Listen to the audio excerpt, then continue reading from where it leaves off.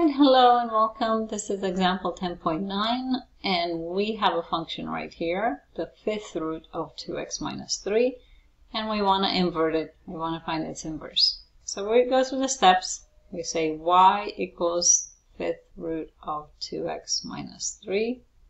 We're going to switch x's and y's. So x equals fifth root of 2y minus 3. Then we got to get y by itself, okay? So y is stuck inside the fifth root, so we need to take both to the 5/5 power so we can cancel out the radical.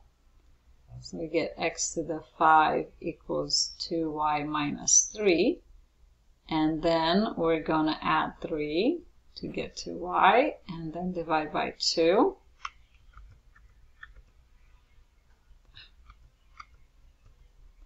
Both sides, and then y equals x to the 5 plus 3 over 2.